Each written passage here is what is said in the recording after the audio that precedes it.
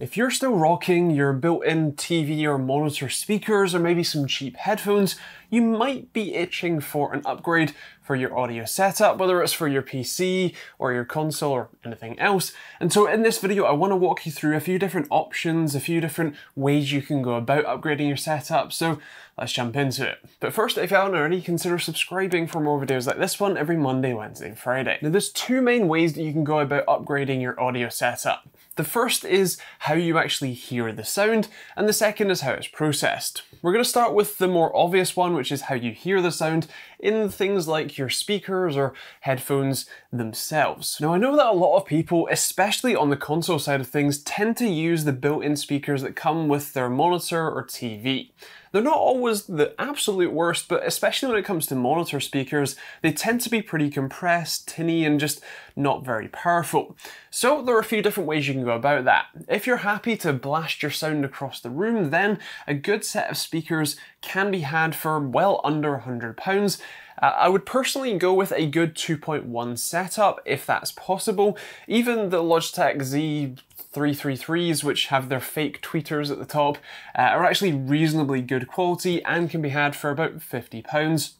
Or another option is getting a set of bookshelf speakers like I reviewed recently, the Edifier ones, which are actually very impressive, and if you go with the £80 ones instead of the £60 ones, you get Bluetooth built in too. And if you're gaming on a TV, there's actually an extra option available to you in the form of a soundbar.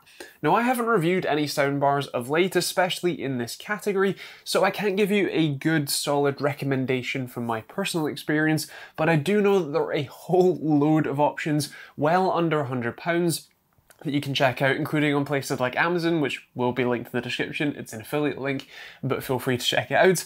And you can check out reviews of each of the soundbars you want to check out before you buy them. As with pretty much any other product, I would still recommend you check out reviews before you go and buy something. Now, if you'd rather keep your audio to yourself, then there are a whole load of headphone options. Especially on the gaming front, there are a very wide range of options, ranging from pretty cheap with something like Corsair's HS35s, all the way up to, at least in Corsair's product stack, the Corsair Virtuosos, which are absolutely fantastic. They're also wireless, which is a nice shout. Or if you want a middle ground, there's also the Voids, and there are a whole load of other brands in the gaming headset market you can check out, from SteelSeries to HyperX, and just a whole load more. There's also another option you can go with, which is buying a just standard set of headphones and then attaching something like the Antlion Mod Mic. That's basically just a stick-on microphone, and you get the benefit of having the best audio quality from a normal set of headphones from something like Sennheiser, Bose, or whoever else you fancy.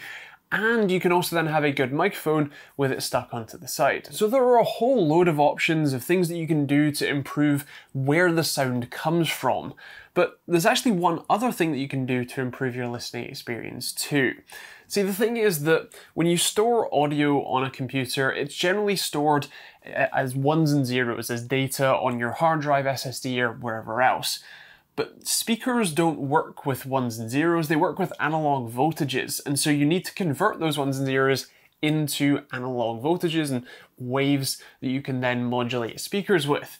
And if you're doing that badly, or not quite as well as you'd like, then the end result can be basically terrible, even if you have fantastic speakers. Now, with that said, most motherboards that you can buy today have the Realtek ALC1220 codec chip. That's essentially your audio processor and, more importantly, is your digital to analog converter.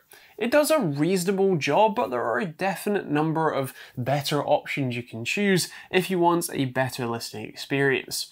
Also, if you have an older laptop, or just laptop in general, older motherboard, or even a console, you generally don't have any options to improve the built-in chips, but there are a number of options you can use to make things a little bit better. The first one is an external box, like one of these Creative Sound Blaster G3s, G5s, or G6s.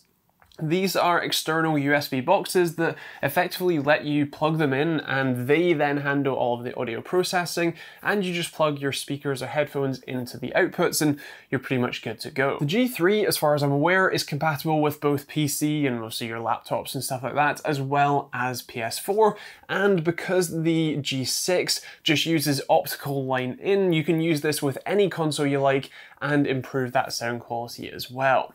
If you're on PC and you don't fancy having an external dongle, then you can use an add-in card like the Sound Blaster A5 or I think A7.